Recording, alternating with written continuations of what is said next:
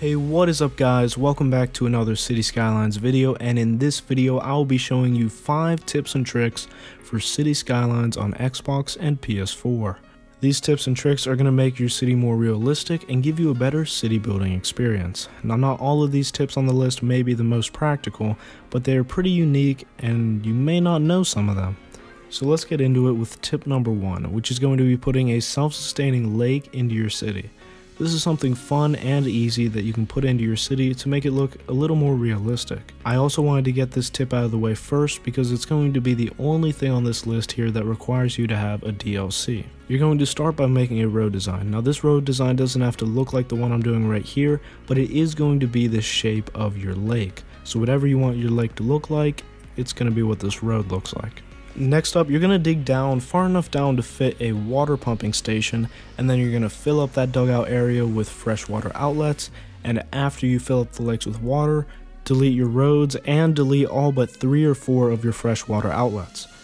Let the water settle down and boom, you have a lake. Now you can add some foliage or other things to make it fit into your city.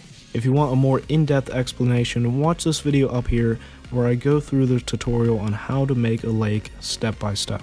Moving on to tip number 2, you are going to learn how to build highway walls or train walls on land. These are made with quays that are designed to be in water, but can look just perfect in your city when making highway walls through a plateau or a mountain, a hillside, anything like that. Okay, so what you're going to do is find your plateau or hill that you want a highway to go through, or you could just build one like I did right here. Then you're going to dig down to the level that your road is on, create a trench, and next up what you're going to need is some type of temporary water or liquid source to put in the trench, such as a freshwater outlet or even a sewage outlet. Let the trench fill up for a bit and then build the quays or highway walls and make sure that they're parallel, then continue the whole way across. If you need to dig out some more land like I'm doing right here, then do so, and finally dig the whole way through, build a barrier around at the ends, and finish the walls. After that, fix up your land, make it nice and smooth, and you're done with your highway walls. Tip number 3 is a cool trick that you can implement into your suburbs, and that's a cul-de-sac. If you don't know how to make this by now, it's super simple. Have your normal neighborhood road come out, and then make a 1 unit long 6-lane road 2 units away from the end of your first road. Then drag 2 2-lane roads across the end of that road and connect both roads with a 4-lane road. Delete the 2 roads that go out and upgrade the rest of your road with whatever the first road was, and boom, you have a clean looking cul-de-sac. The next tip is something to improve your day-to-day building experience in your city. If you didn't know, there are actually mods on console. Oh, okay, they're really not mods, but they're more like assets that you can add into your city. Just install them right here by checking the box, and they could be a building that pops up in your residential zone. It could be a plane that goes through your airports, or a park that you add into your city to give it some more unique flavor that other console cities don't have. The other part of this tip is going to be props. Props are located under the leisure tab all the way to the right. There are cool little things that you can add into your city, like a food truck, or a bench, or even a fountain, to add so much more detail to your city.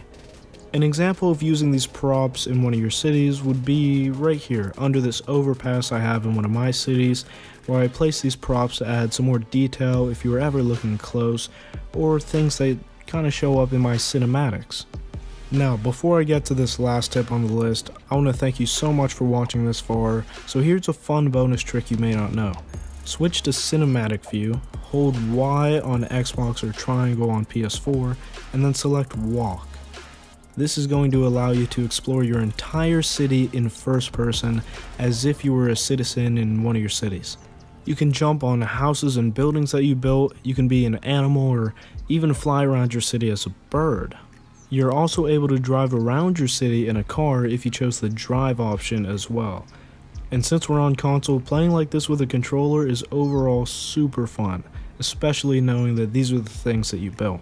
Okay, now that you know how to do that, let's get into our 5th and final tip, which is going to be turning your console into a PC.